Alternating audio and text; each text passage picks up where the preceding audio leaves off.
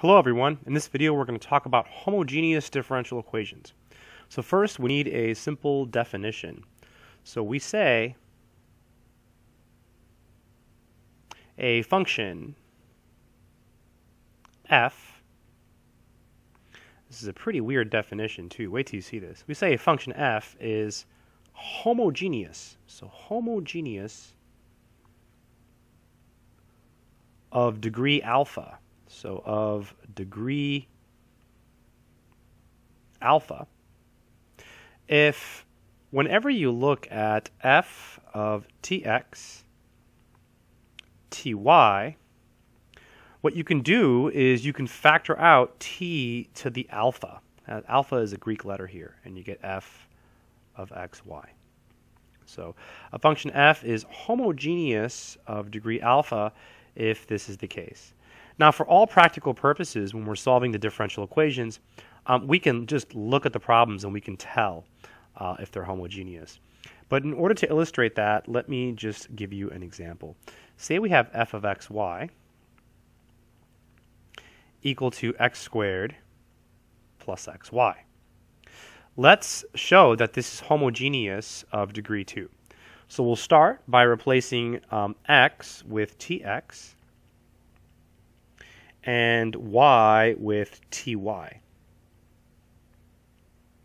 So we end up with, let's see, so instead of x squared, it's the quantity tx squared plus, and instead of x, it's tx, and instead of y, it's ty. All right, let's keep going and see what happens. So it looks like we can use properties of exponents here. We get t squared, x squared. And in the second term, we can combine the t's, right? Multiplication is commutative, so this is going to be t, plus. This is going to be t squared, xy. And so now we can pull out a t. So this is t squared, x squared, plus xy. But this is the beautiful part. This is t squared. And then this piece here is simply f of x, y. So that's what we started with, right? So that's f of x, y. It's right there. So this is homogeneous, and the degree is 2. So degree is 2, and it's homogeneous. So generally, it's pretty easy to tell if something is homogeneous. For example, this would be homogeneous of degree 4, right? Because there's a 4 here. This would also be homogeneous of degree 4. You could basically add the exponents even though the variables are different. So 3 plus 1 is 4, so we're good, right? So same thing here, look, 1 plus 1 is 2. This here would not be homogeneous, right? Because there's a 1 here and there's a 2 there. So a DE is homogeneous if each piece is homogeneous of the same degree. So let me explain that. So a DE of the form m dx plus n dy equals 0 is homogeneous. So is homogeneous. Okay, is homogeneous if both m and n are homogeneous of the same degree. So both m and n are homos of the same degree. I'll just say are homos of the same degree. Okay, so it's going to be homogeneous DE if both m and m are homos of the same degree. Let me give you the steps required to solve a homogeneous DE, and then we'll do a simple example. So to solve a homogeneous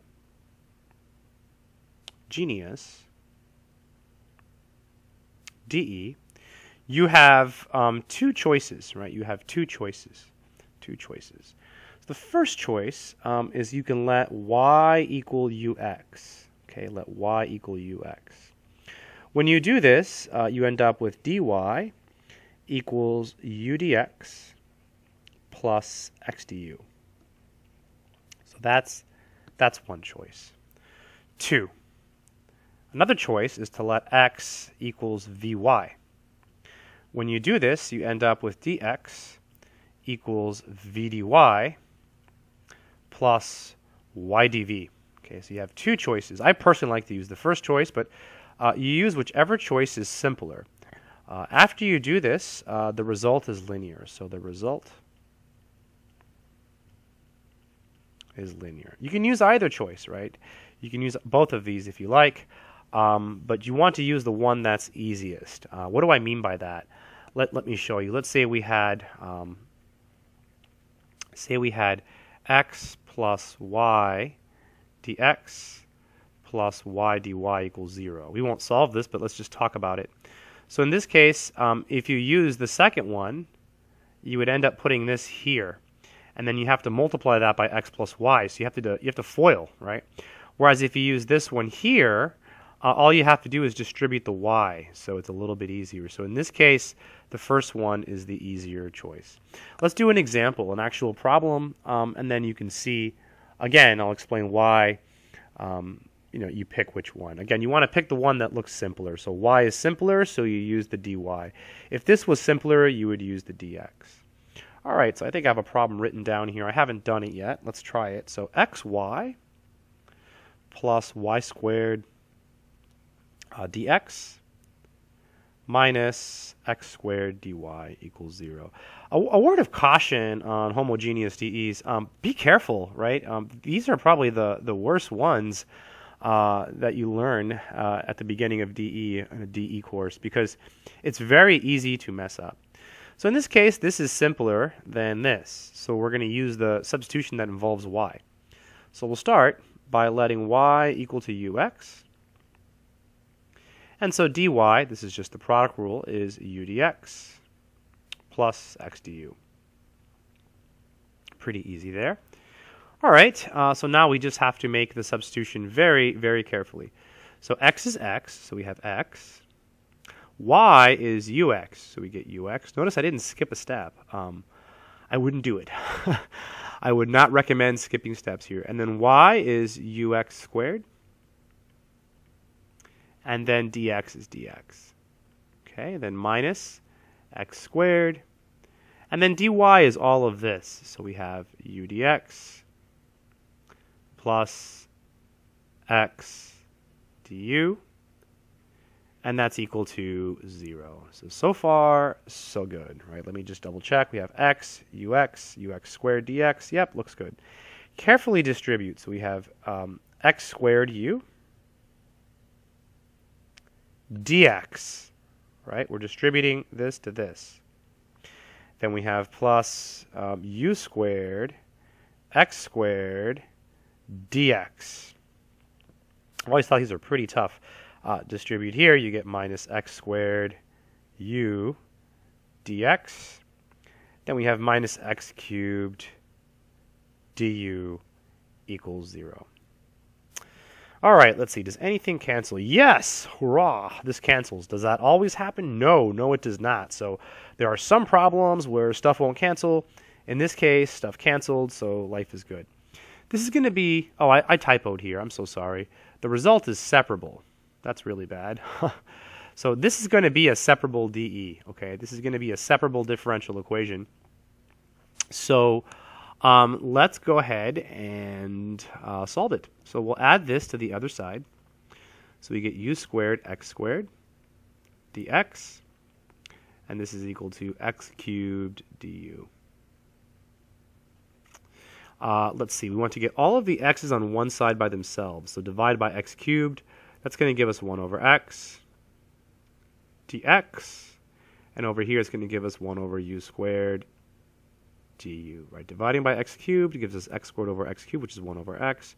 Dividing by u squared gives us that. Integrate both sides. We can rewrite this right-hand side as u to the negative 2 du. Okay? And now we can integrate both sides. Integrating the left-hand side, we get the natural log of the absolute value of x. Integrating the right-hand side, we use the power rule. We simply add 1. So it's u to the negative 1 over negative 1. We add our constant. Let's clean this up. This is ln, absolute value of x, equals negative 1 over u, plus c. Okay, so what's going on now? Well, we know that y is equal to ux. That means that u is equal to y over x. So 1 over u is just x over y. So this is going to be natural log absolute value of x equals minus x over y. Right? We're flipping it. We're flipping this. Plus c. And that, my friends, is the final answer. I hope this video has been helpful. That's it.